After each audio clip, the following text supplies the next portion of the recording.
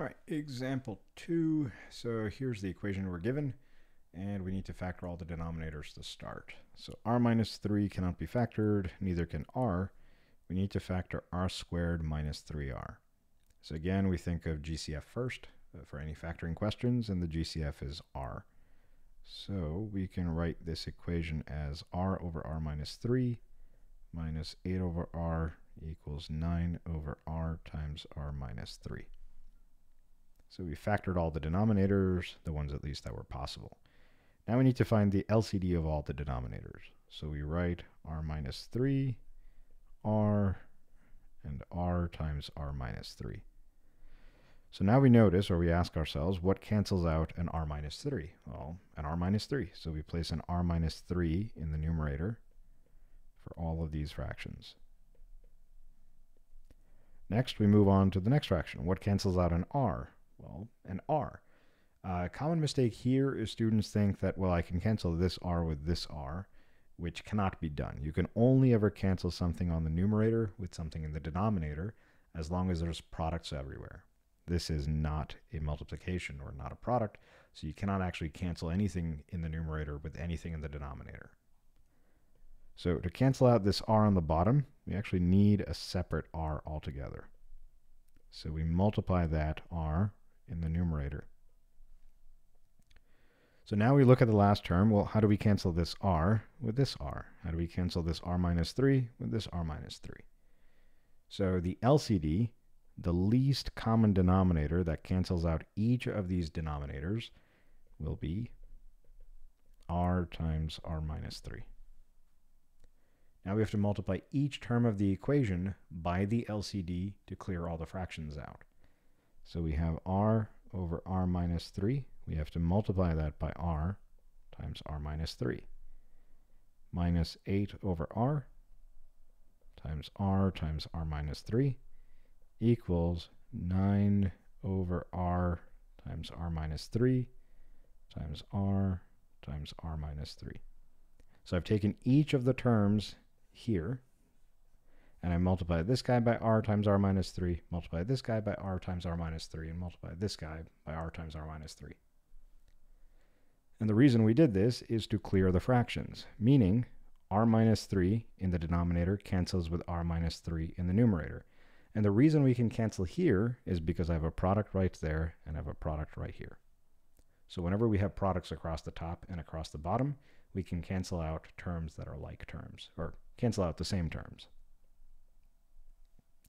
So r cancels with r cancels with r minus 3 cancels with r minus 3.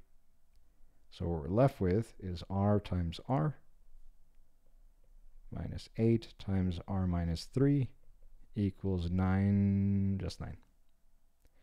Now a lot of students, this is going to be mentioned in other questions, but a lot of students make a mistake at this stage because they distribute an 8 into these two terms when they really should be distributing a negative 8. So to avoid that mistake, I always tell people, write down what you have left over and then do the distribution or the foiling. Don't do it in the canceled state. Now, it's not to say that you'll get extra credit or you'll get more credit for writing out all your work, but writing out all your work is what prevents you from making that silly mistake or that simple error. Now, we need to FOIL out or distribute if possible. So there's nothing really to FOIL, but we can multiply r and r to get r squared.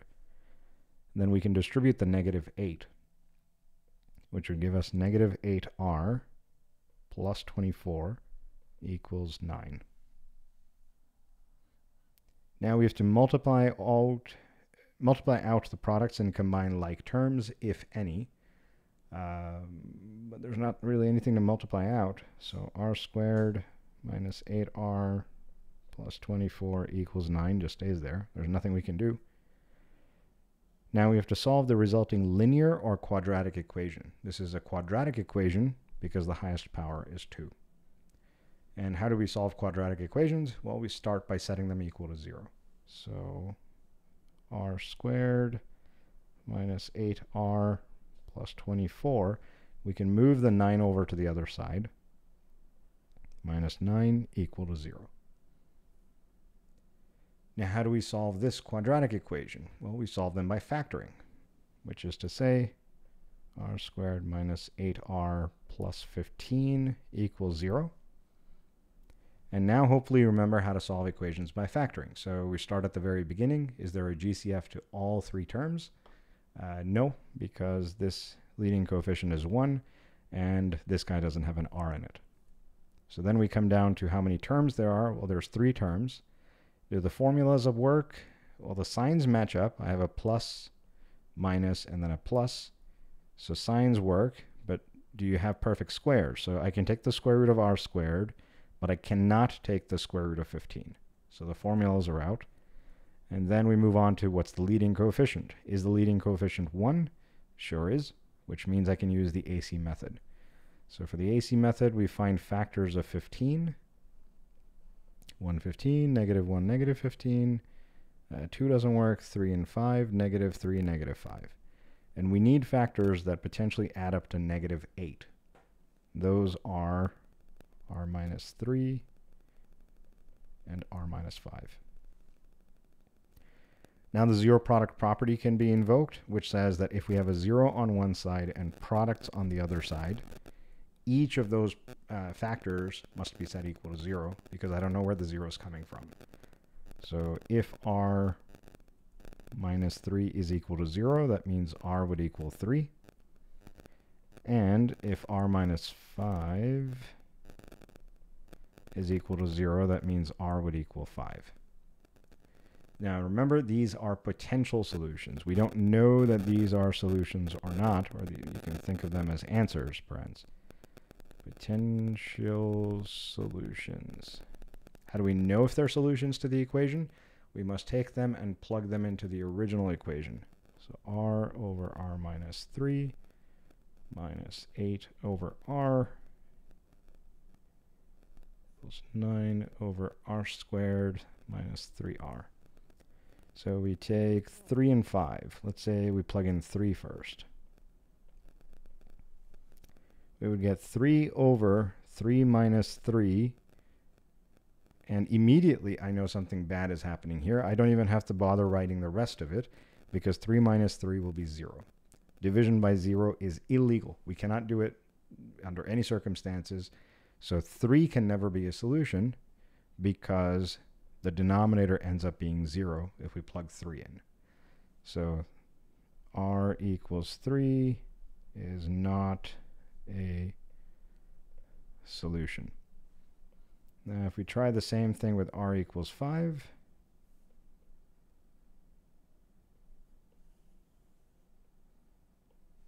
copy.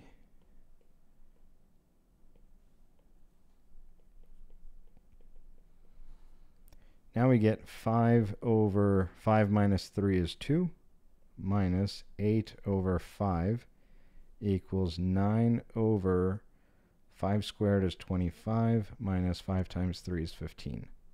So this gives us 5 halves minus 8 fifths equals 9 tenths. And again, you can use your calculator here, unless you want to subtract fractions by hand. You can type in 5 halves minus 8 fifths. Press enter. This gives us 0.9. And 9 over 10 I already know is 0.9, but you can divide it in your calculator as well, just to confirm. You get 0.9 equals 0.9. This is a true statement, so that means